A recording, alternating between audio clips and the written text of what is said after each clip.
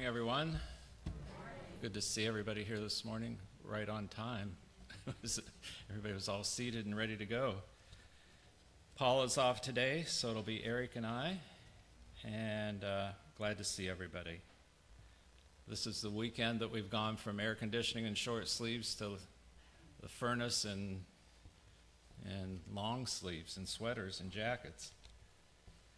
It's that time of year. Start out with some announcements. What have we got going on?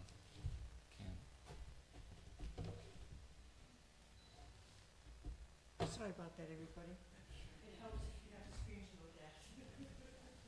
Give it a few minutes, it'll show up. Well, we'll have everything up here on the screen for you this morning. Start out with our announcements. We have Bible study this week at 7 o'clock, and that's always available on Zoom also. Next Sunday, we have a carry-in lunch or potluck lunch, so if you can join us for lunch after the service, that'd be great. If you have a busy week and you're not able to prepare anything, there's always lots of food, just come anyway. As it works out, we'll have some guests with us next Sunday for the service and for lunch.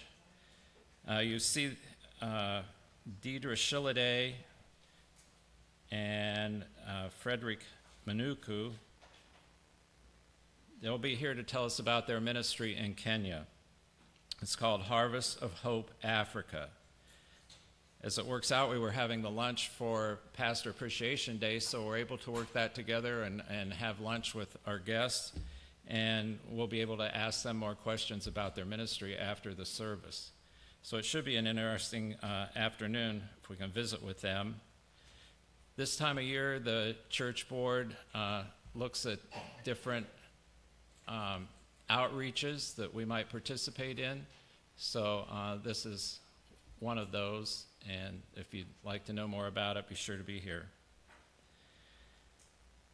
And then October 29th is our church council meeting, and it will be following the worship service. So we'll conduct all our business and elect officers for the coming year right after the church service, if you're able to stay for that. Anything anyone wants to add to the announcements? Okay, then we'll go right along with our service. We'll start out with a prayer. So if we could pray, please. Dear Lord, thank you for bringing us together this morning again in fellowship with one another. You have carried us safely through another work, and we come to worship and give you thanks. This time of the year, we sense the changing of the seasons with the turning and the colors of the leaves, the beginning of fall harvest. We see all the miracles of your creation. We are so thankful and give you praise for all our blessings. David prayed in the Psalms that you, God, are our shepherd, and we shall not want. We have been blessed with so much this summer, and we are so blessed to live in this place, able to worship and follow you freely. We have what we need, and we live in peace. For all this, we give you thanks and praise. We pray for those that are living in stress and despair. May we help them find their way to you, Lord, so that they know there is forgiveness, that you bore our sins on the cross, and that there is peace and eternal life in you. We pray your Spirit is with us today and guides our service. We thank Eric for bringing you our message. We ask you to bless him and his family. Here in this place, we can quiet our hearts and souls, knowing you are with us. All this we pray in the name of your Son. Amen.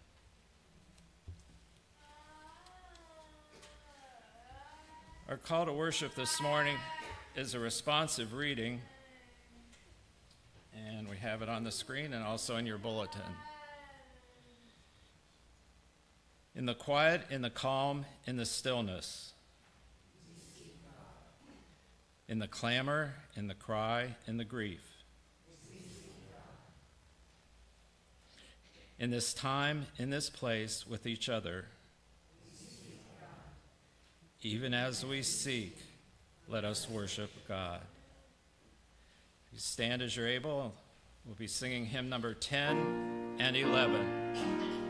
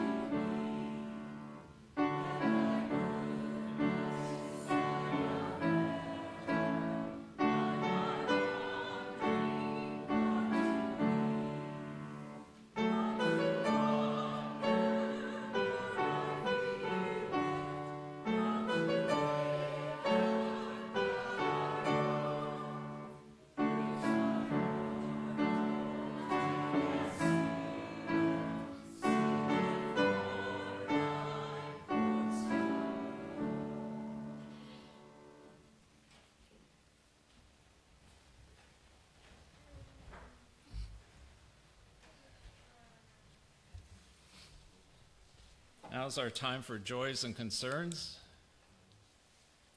If there's anything that anyone has to share this morning, Agnes? I think we need to keep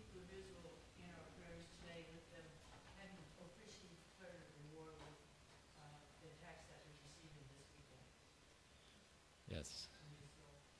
Keep the country of Israel in prayer and those that are trapped in war innocently. Jean? Just continue to pray for Leonard. We're getting now where we're at down, actually have an appointment. And, we're gonna be doing, heart surgery on the valve of the heart that's not working.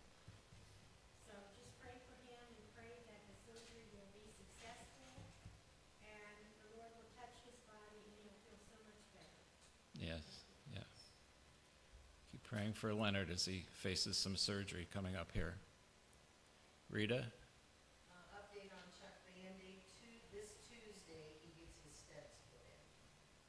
So hopefully it will do something for him.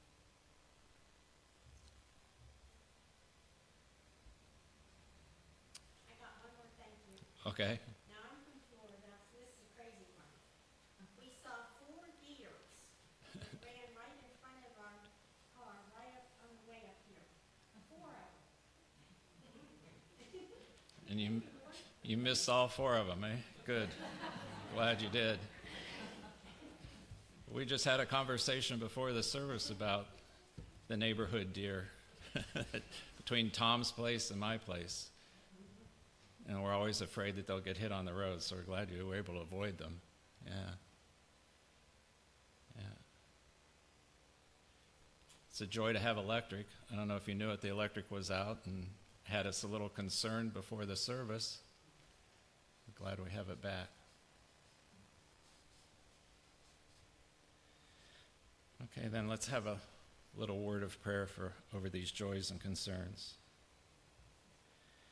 Dear Lord, we pray for and lift up in prayer those with concerns this morning that have been mentioned. Pray for the country of Israel and anywhere in the world that there's war going on. Pray that there will be peace soon. We pray for Leonard and the surgery that he will be facing, and Chuck Bandy also. We pray that there will be successful, those surgeries, that the doctors and nurses will all be well equipped to do what's need to be done, and they will feel so much better after these surgeries. Pray that you comfort them and give them strength in these times. We pray for Pastor Paul as he works towards his master's degree and the traveling back and forth that he's done this past week. We also remember their family. I believe they have a memorial service for John Holzapple this week. We pray for them. We pray for this church and other churches in all these times of debate that seem to be going on. We have to remember Christ's answer to the question of what is the most important command. He replied, to love the Lord your God with all your heart, soul, and mind, and to love your neighbor as yourself. So may we all come together under Christ's basic commands and agree to spread his word for his glory. We pray for all the innocents that are caught up in war that are going on around the world. Pray that you would protect them and that peace would come. But we know, Lord, there's no need to fear the future when we believe and trust that you have us in your hands. We pray your joy will fill our hearts and strengthen our souls today and through the coming week. All these things we pray in the name of your Son, Christ our Lord and Savior. Amen. If you could stand for the doxology, followed by hymn 621.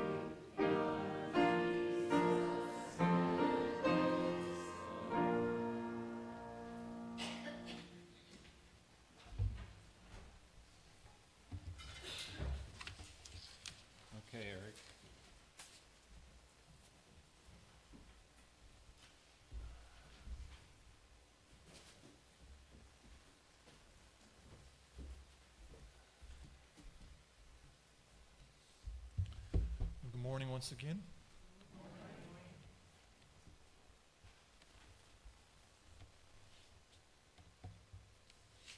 Today, as you see in the bulletin, I'll be reading in the book of Deuteronomy, chapter 5,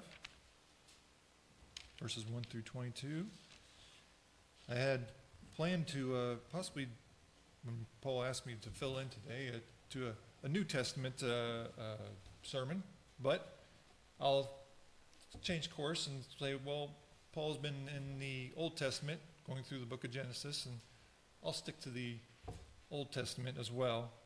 I'm skipping ahead, though, of course, as he's now in 2 weeks. We'll probably continue on with Abraham, Isaac, and Jacob. But I'm speaking a little ahead of that after the story of Joseph as well in Genesis to Exodus, where you also find these same verses that we're studying today are in Exodus chapter 20. But first, I'd like to begin with the word of prayer.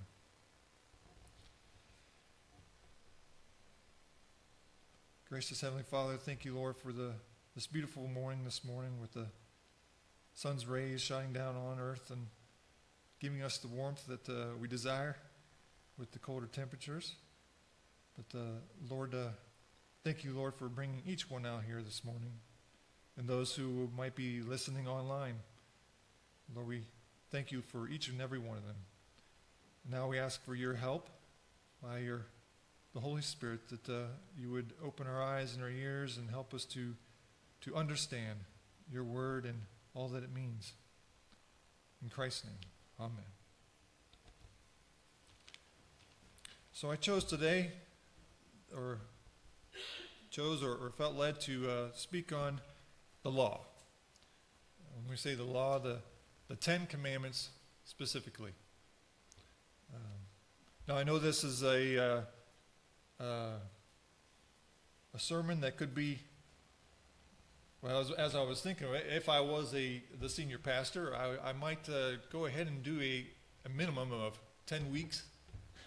That's 2.5 months of Sundays to go through each and every command by themselves to really get the fullness of each, the meaning of each commandment. And as we know, if you really dive into it, you read the rest of the first 5 books of the Bible, that there's other laws that were specifically given to the nation of Israel that are related to each and every one of these. But these 10 commandments stand out, and I think for a good reason.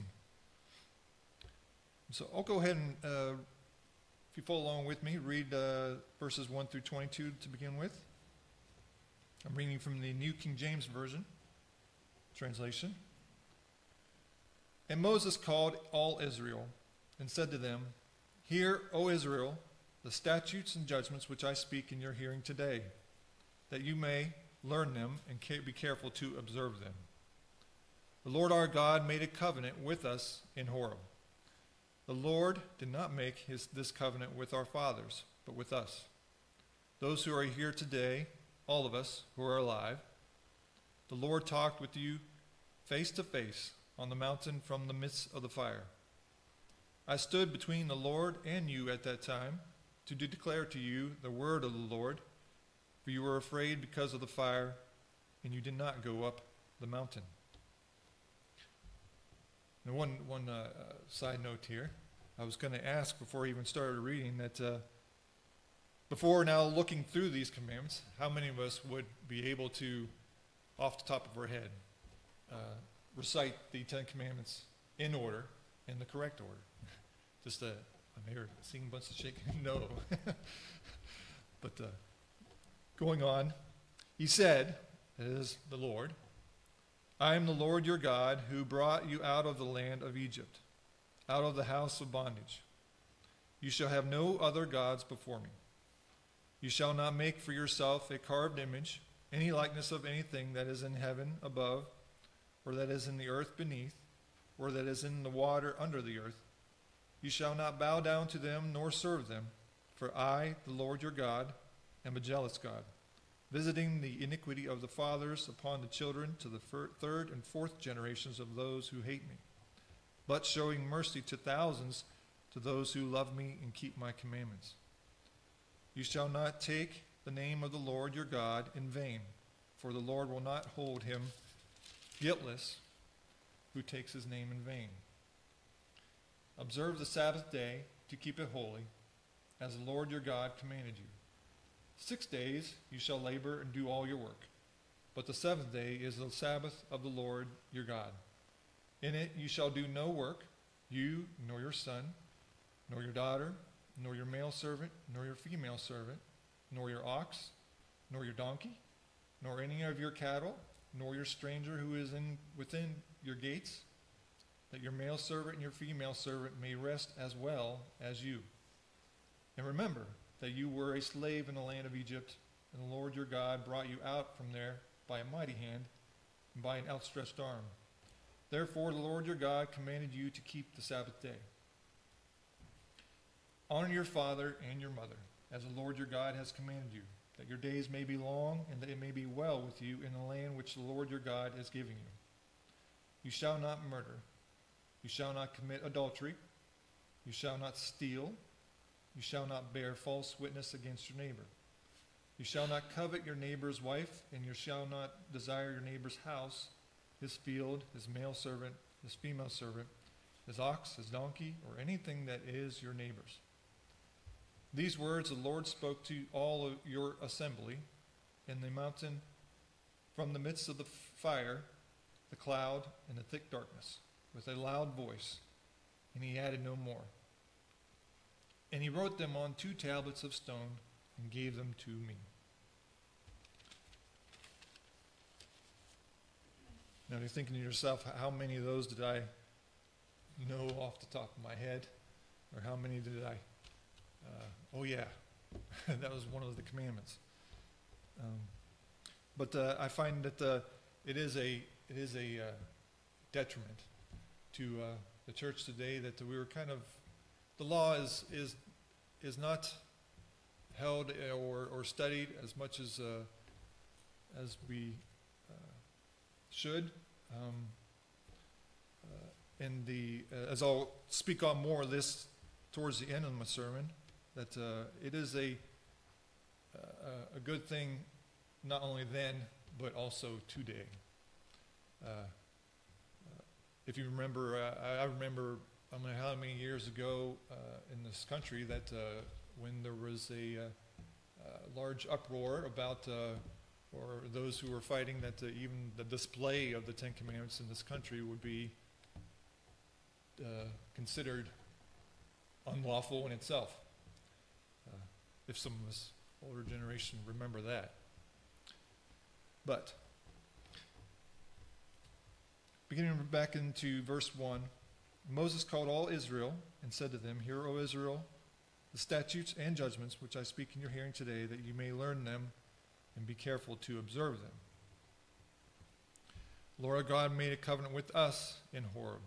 The Lord did not make this covenant with our fathers. Now who's he speaking of with the fathers? Some of the translations might say ancients. I'm speaking more of the patriarchs, as which Pastor Paul will be speaking on when he continues with the sermon series in Genesis of the fathers as being Abraham, Isaac, and Jacob. But he says, but with us, those who are here today, all of us who are alive, the people who are that God took out of Egypt, and at that time brought them into the wilderness. The Lord talked with you face to face on the mountain from the midst of the fire. Now, as Moses says, I, being Moses, stood between the Lord and you at that time to declare to you the word of the Lord, for you were afraid because of the fire, and you did not go up the mountain. I can't help but think of what kind of church service that was that day. Come to the service and hear the voice of the Lord commanding from a mountain and full of smoke and fire and to make you tremble. I recently picked up a copy of that old movie, Cecil B. DeMille's The Ten Commandments. I think most of us have probably at least watched it once. Always played every Easter on the television. I enjoy it, but they try to, even in that movie, you get a sense of what it would have been like to be there during this time, and yet I still don't think it does it justice, as if we were there in person. But it is reminds me of the verse as well in Scripture where it states that our God is a consuming fire. He is to be feared. This is no, say, mamby-pamby, little, don't worry about, he's harmless God. But moving on. He said, being God, in the verse 5, I am the Lord your God who brought you out of the land of Egypt, out of the house of bondage. Or, some translations, slavery, as they were slaves for hundreds of years. That I like how he does that. He reminds them of this, that in their slavery, they did not suddenly get out of Egypt because, well, they went on the picket line. Or they went on strike and said, we're not going to work any longer, we're going to go out to the desert. That's that. We're not going to, even to the extent of revolt, pick up their own tools that they had and weapons and fight the Egyptians hand by hand and revolt and escape in that way. But yet, God has made the statement that them to not forget that He is the one that has brought them out of this bondage, of this slavery. And we come to the first commandment: you shall have no other gods before me. And of course, we notice that in our Bibles that gods is lowercase g. When speaking of the God of the universe, the Bible should have an uppercase letter for God. And you notice that even as throughout this chapter, that my translation is New King James, and it translates the personal name of God, Lord, all in capital letters. Some other translations translate to the Yahweh. The Lord speaks to Moses about when he asked him what his name is. But so this God's is lowercase g, before me or besides me. I went ahead and Googled it out of curiosity.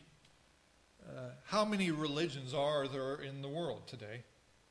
And I've come up with the answer of well over 4,000 that is known today throughout the world. Religions that serve or try to worship at least one God, and then there are several religions that worship within that one religion many, many, many gods. They have gods for you name it, any objects throughout the earth or what other imaginations. But that these gods are not the true God. And even throughout the Old Testament, when we read God always warning Israel about being with the other people around them in the promised land, about mixing with their religions and serving false gods. But there is only one God and one true God, and that is the first and most important commandment. Well, that's why it's number one. That no other gods before him. Because once we go down that slippery slope, it's a true terrible thing that the rest of our thinking, our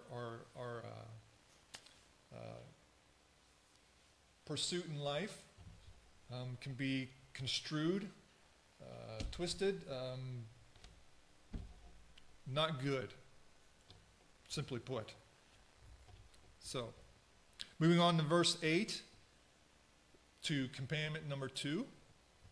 You shall not make for yourself a carved image, any likeness of anything that is in heaven above, that is in the skies, and or that is in the earth beneath, or that is in the water under the earth. You shall not bow down to them nor serve them. For I, the Lord your God, am a jealous God, visiting the iniquity of the fathers, iniquity, another word for sin, of the fathers upon the children to the third and fourth generations of those who hate me, but showing mercy to thousands to those who love me and keep my commandments. Now, this subject of idols are images, carved images. Now, here in America, we might say, well, we don't do that anymore. We don't go out, pick a tree, as it's depicted in, I think, the book of Isaiah, chop it down, cut it up into pieces, and then just have whatever piece and mold it into whatever figure that I wanted to worship it as. We're a little too intellectual for that, and smarter and educated, that we've come to know that well, these trees are not alive and they can't serve us. They're not gods. Yet, I think there is still a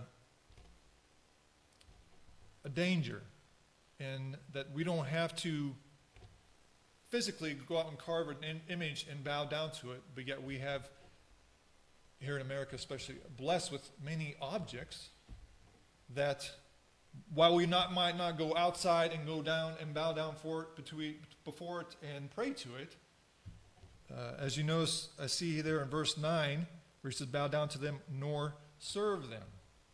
I think we can definitely be aware of serving objects, material objects, that we are living our life to pursue, to attain, and to keep a hold of, that we alter our plans and such, and our affections, is very much in danger of idolatry.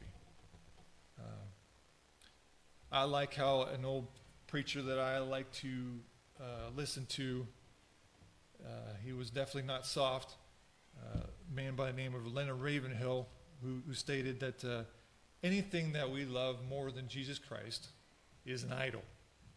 And that's true. Anything we put above our own Lord or God becomes an idol. It takes our affection, takes our worship and our devotion. If it does, we should be on guard that this is becoming an idol in my life. Now, I know I would like to speak more, but like I said, this is just a Ten Commandments sermon that is kind of like the introductory sermon that I would preach. So I would like to move more into the speaking of the end of their third and fourth generations of those who hate me, and then the thousands to those who love me, but I'm going to refrain. So that would be another time to speak on that. So I'll move on to the third commandment, found in verse 11. You shall not take the name of the Lord your God in vain, For the Lord will not hold him guiltless who takes his name in vain. God's name is holy, meaning separate, all by itself. It has, just like it says, no other gods before me, even his own name is extremely special. That we shouldn't take it lightly. Now this comes up with, in my mind, if I'm going to speak on this commandment, it's just in a short spurt. There's some language that we have today that,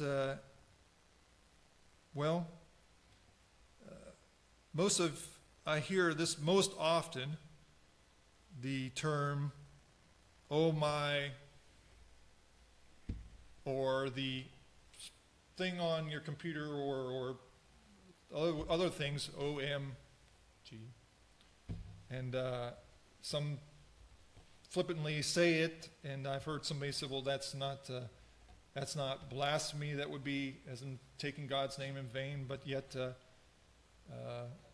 I find that you never hear anybody hit their finger with a hammer or become in a troubled situation and say, "Oh my Buddha," or "Oh my Hare Krishna," or so on and so forth. "Oh my Roger Rabbit." You name the name. It's not used as a curse or a, I want to say, if I'm using the word term correctly, euphemism, or that is just flippantly let out. I heard of another evangelist say, when asking people about this commandment, that would you ever use your mother's name in the same routine? And they were like, most people would 100% say, well, no, of course not. Well, why wouldn't you? Because I love her. She's my mother.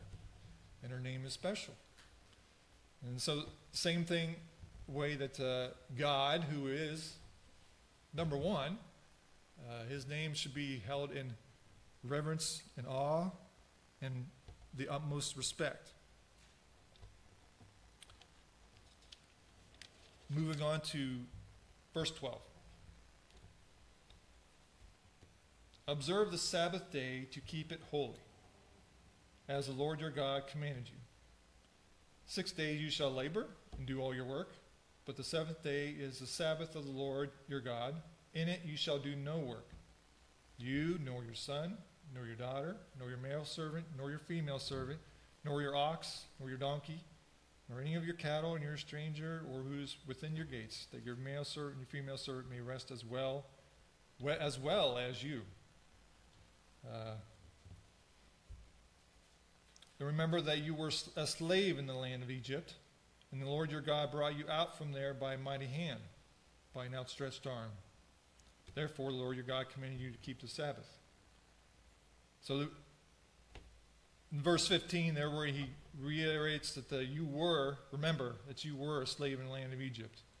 But God, who has brought you out of here in this previous lifestyle of cruel and bitter and hard bondage, without any rest, but that you should rest at least one day within a week. You, not only you, but all those who were in your household. Now, this another verse here that I've had difficulty at first, how to approach it, the subject, and how to handle it. I've heard more than one sermon about this commandment, the Sabbath, and some Christians saying, well, we no longer need to keep the Sabbath. It's Old Testament stuff. It's the law, and we're not in that anymore. And on the other hand, to another extreme where we keep the Sabbath to a T. We don't do anything else. We're pretty much just like the Jews. We're strict observance, and there is no finagling with how to approach it. But we were straight and narrow, keep the Sabbath, and don't do, slang term, diddly squat. So, while not being another one to add to the confusion, the question comes up, is this valid today? And I asked myself that, but then really it's not my wisdom that I should be leaning on, it's looking in the scriptures, as well as being as led by the Holy Spirit. One that piques my interest is when Paul was speaking on the creation account, and there it states that that on the seventh day God rested from all his work, and that it is holy. So I wonder to myself, well, why is that stated even within the creation account, and even before God brings this commandment here to the nation of Israel in number 5 or 4. So that's one thing. And I've also heard it say that, if we're no longer to keep this commandment today in the new covenant, in a sense, well, how's come it's just this one and not, well, we live in a new covenant, therefore I can steal still. Or I can murder. Why am I picking out just one of these 10 commandments and not, being that specific to, and not following the rest of them, or following the rest of them and not this one? You might have your own thoughts about this. I know this is can be a tricky subject, tricky in the sense of don't want to be legalistic about it, and yet I feel in my heart of hearts and what God has led me to this point that our bodies are meant to have rest. Physically working, pounding it out 7 days a week, no whatsoever time to especially the main reason, to devote to sole purpose of seeking God and prayer and study, but also in fellowship and with one another. That it is for our benefit. It is for our good, and I don't deem it to be legalistic if I say in my own household that today is the day that we are going to set aside to devote to not doing all the things that need to be done all the other 6 days a week, but I'm going to focus more on rest as much as possible. Jesus speaks about this in the New Testament. If you would like to look more into that later, as he says, that he is the Lord of the Sabbath. And you remember the story of him healing a man on the Sabbath, and then the Pharisees and religious leaders were getting mad at him, and then he says, well, what's better to do, good on the Sabbath or evil? And of course, the answer is good. Of course, it's not that you don't do zero work, but that what we do on the Sabbath is necessary. I still milked the cows this morning. I still fed the chickens, and so on and so forth. And we still cook our own food and that kind of thing. But maybe I go on a little bit too much on this, but this is another one that we could dive more into a separate standalone Sunday sermon. But moving on to verse 16, be number 5. Honor your father and your mother as the Lord your God has commanded you, that your days may be long, and that it may be well with you in the land which your Lord your God is giving you. Honoring our parents. That is, with a heavy heart, thing that's, I think, missing in our culture very much today. Parenthood is a blessing, and those who have raised us should be honored. Even if they might not be the best parents, they still should not lack the honor that is due them. And I notice in the promise that he gives here, I know that when we hear others speak about this, that your days may be long and that it may be well with you in the land which the Lord your God is giving you. I believe the society is definitely healthy and longer lasting when the older generation is held in honor and taken care of. Moving on to verse number 6, which is verse 17. You shall not murder. Now, some translations just say kill. But I looked into that a little bit more, and it states that the original Hebrew would lead one to translate better murder. And what is murder compared to kill?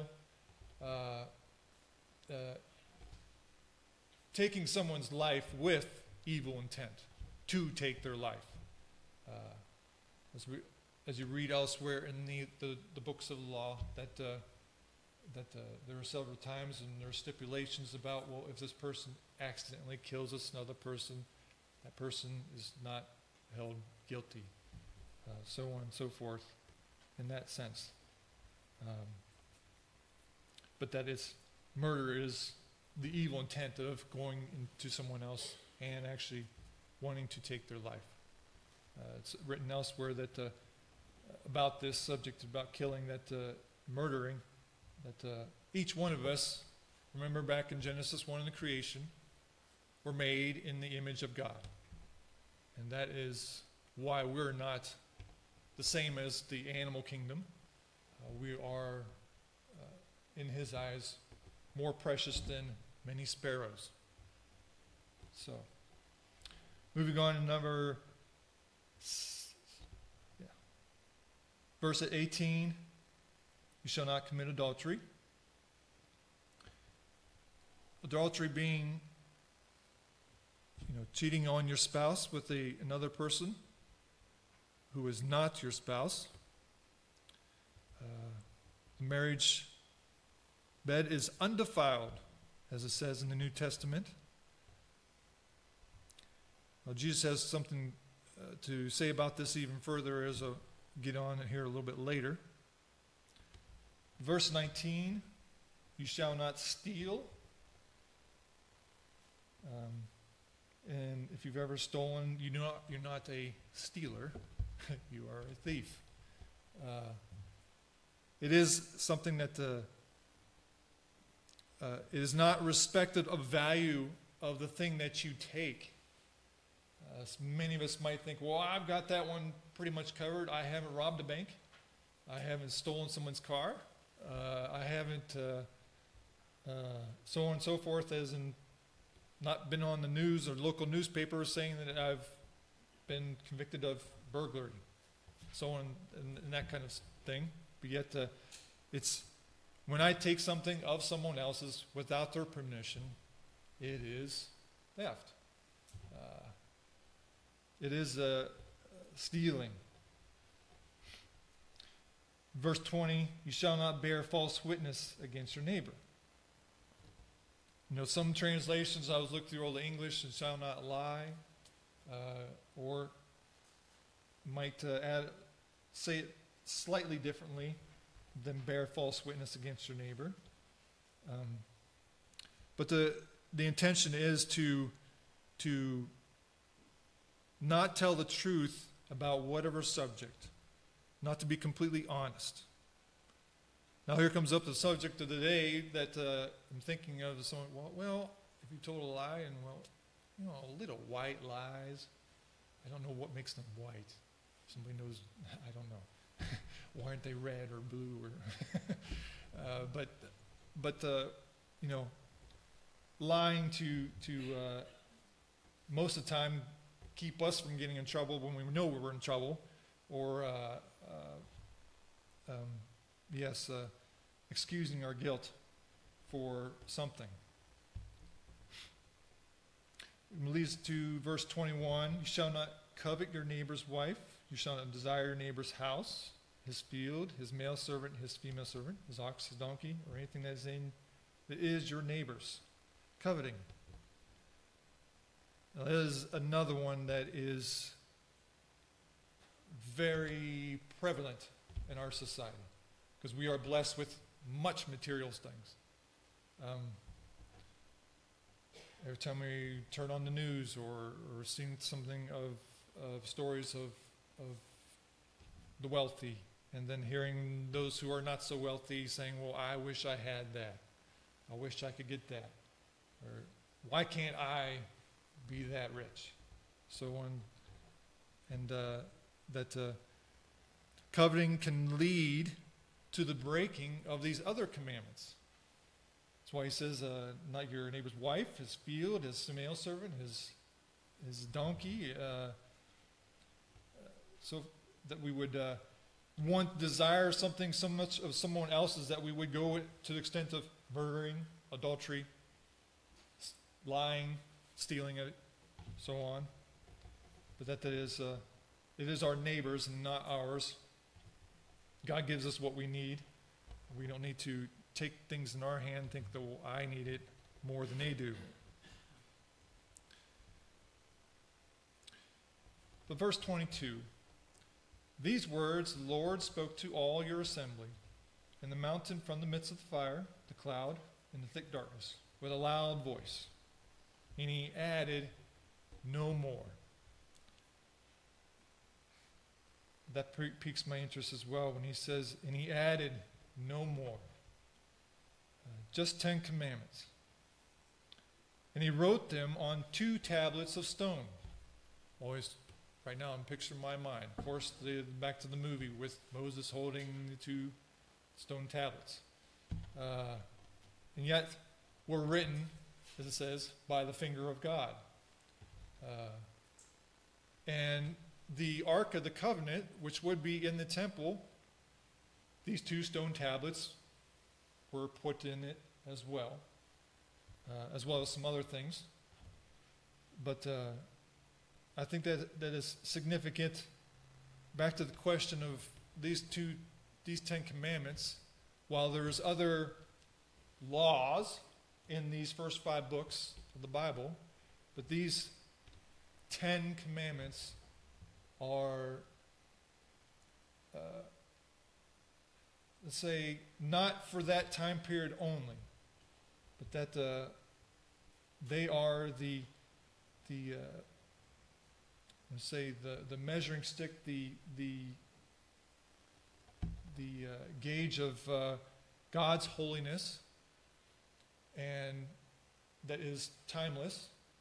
And that even read to the book of Romans, that even those who have not looked at these 10 commandments in foreign countries, never read the Bible, and yet you find them in these commandments and what they talk about, written, as the Bible says, written on their hearts and their consciences, bearing witness that God, even when he created us, in the knowledge of good and evil, after Adam and Eve ate from the fruit in the garden, that we know that if I never taught my children these 10 commandments, they would know that when they go to their brother and take their stuff without their permission, I don't think that they are without guilt. That these laws are written on our hearts and our consciences. Now, this all asks, the question comes up today, and do they still apply? And why I think of that we neglect to understand the rest of Christianity here in the new covenant after Jesus' death and resurrection, in the time of grace, and what was before then in the old covenant through the law. It's to our a detriment, is what I want to say, that we would understand more if we understood the old. So it's not something that we should brush under the rug or not ever sermonize or lessons about, but that we can still teach these and have these hung up in our own homes, if not in front of the courthouses, that they are very much needed and have their purpose. Which leads me to, if you want to follow along with me, to the Gospel according to Matthew. In the Sermon on the Mount, Jesus speaks about this point that I'm making when he replies in verse 17, "Do not think that I came to destroy the law or the prophets. I did not come to destroy, but to fulfill." Meaning he held the law that we just went through to a T, to the exact, where he was without sin. As a fully human and fully God. "For assuredly I say to you, till heaven and earth pass away, one jot or one tittle," how they wrote in the scrolls in Hebrew, "will by no means pass from the law till all is fulfilled." And it's pretty explanatory to me that just because Jesus came doesn't mean the law is no longer in effect. It is still very much like 10 cannons pointing at us that if we should break these, we are deserving of death. That is the curse of the law spoken of in the New Testament that the Apostle Paul speaks on, that the law is meant to, if it could, perfection. That we would, these 10 commandments are summed up. As we say, God's more so the first 4 commandments, and then the rest of them to our neighbors. But that we are in grace, under grace, and not under law. Now, what does that mean? I'm going to turn to the book of Romans. Romans chapter 3, verse 19 and 20. If the law is not for us now, what's its purpose? The Apostle Paul goes on to say, "Now we know that whatever the law says, it says to those who are under the law, that every mouth may be stopped, and all the world may become guilty before God. Therefore, by the deeds of the law, the works, no flesh, no human being, will be justified in his sight. For by the law is the knowledge of sin." Elsewhere he says the book of Romans is a good book to read more about law and grace, if you would like to do that on your own time. That I would not have known what it is to lie, cheat, steal, commit adultery and such, if the law had not said, don't do that. And yet, like I said before, that God has even put it on our conscience, since we are made in his image, that we are not still without guilt. But that the Law is the knowledge of sin. To know that we are not going to justify ourselves on Judgment Day. And we have these 10 commandments pointing at us, 10 commandments. So this is the standard by which you are to live, that we have, that God have fellowship with us, His creation. For God is holy and cannot dwell with sin. But moving on to the subject, to turn to Galatians chapter 3. It says it another way. Galatians chapter 3, verse 23 to 25.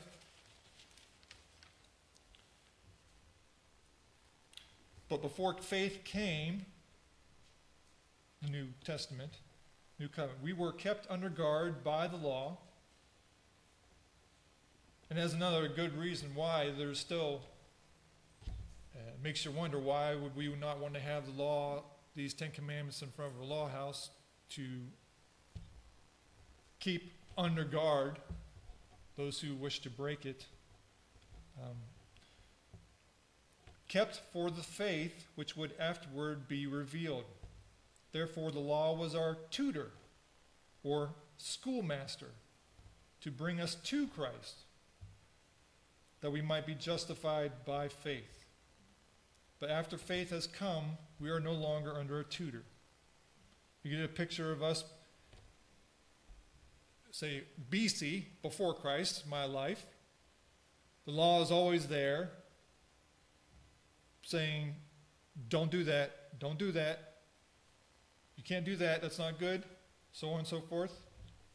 And yet, back to Paul in the book of Romans in chapter 7, you know, in our sinful flesh, I see the law and it's good and holy, and yet my own sinful nature says, well, you know, I want to do that, so I'm going to do it. Or, you know, the sinful flesh just says, my way, not God's way. But yet this commandment, the 10 commandments, is still there, pointing us to, you're not up to this standard. You can't do this standard. It's not meant to make us to become like that standard. It is only to show us that we are fallen, that we are in need of a Savior. This schoolmaster, picture him, this older lady with a long yardstick, saying, stop looking at me and look at him. Him being Christ. That you can't save yourself by trying to keep the law. It is always going to be a failure one way or another. And it's not meant to save us. It is meant to lead us to faith in Christ.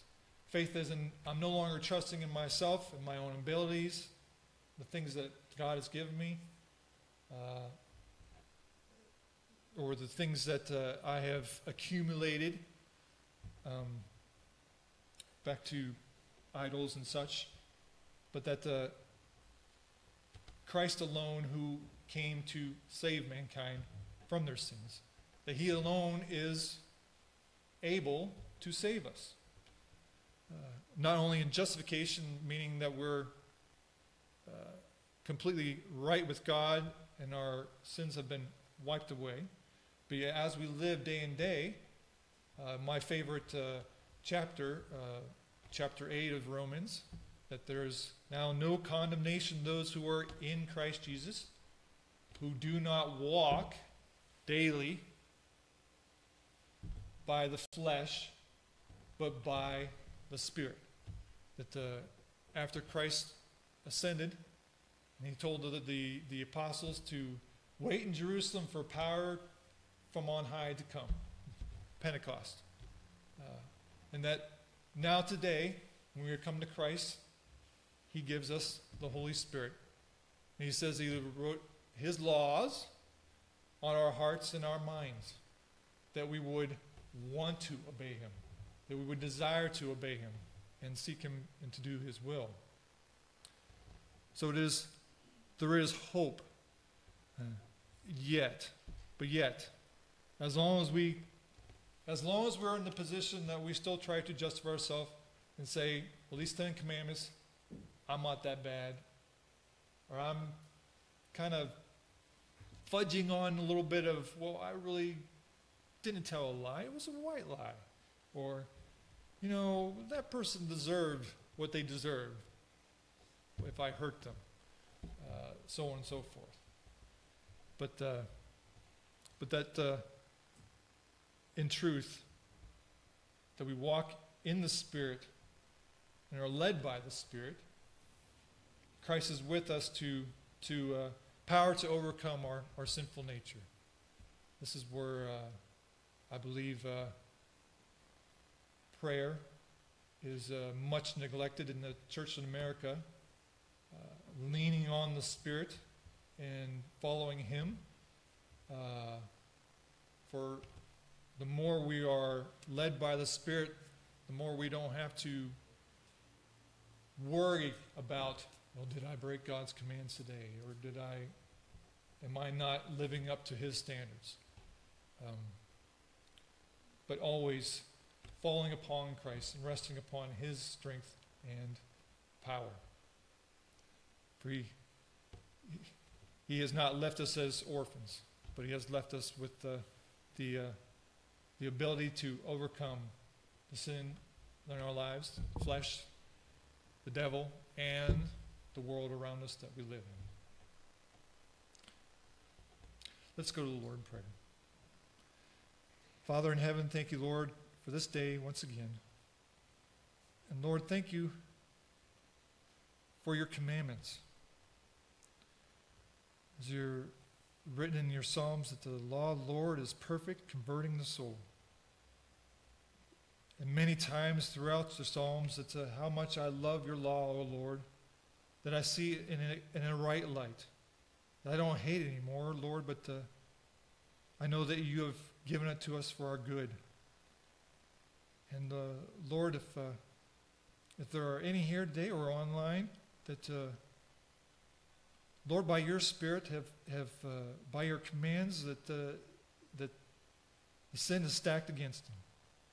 And Lord, that they will feel the guilt and the weight of it, and that they would have godly sorrow to repent, turn away from those, turn away from trust in self, and turn to you in your amazing grace, and your tender mercies. Lord, for you are loving and kind, and gracious and compassionate. We ask for your help to understand your commands, even when they might be difficult at first. But Lord, help us to grow in the knowledge of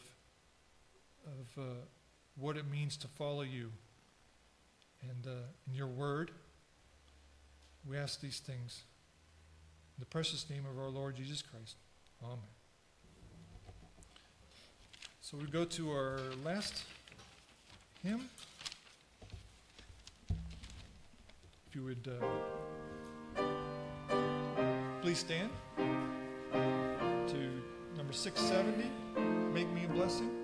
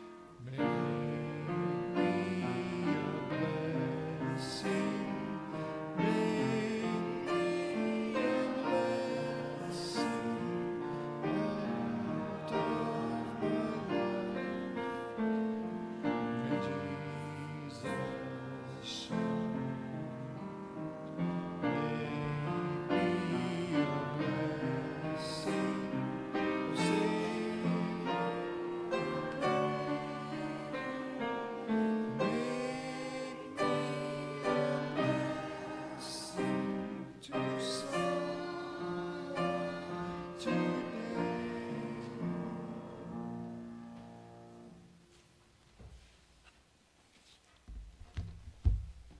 Thanks again for coming, and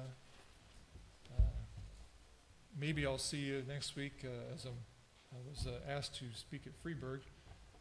But maybe we'll come back for the Pastor Appreciation Lunch, and so hope to see you then. But thank you again for coming this morning. I got the call from Sarah that the electric wasn't on and wondering if we were going to have service at all. And part of me says, well, I'm getting out of preaching. But another part of me says, I'm getting out of preaching. But I'm glad that the Lord worked things out, and it's a bright and beautiful day outside, so to enjoy it. God bless you all.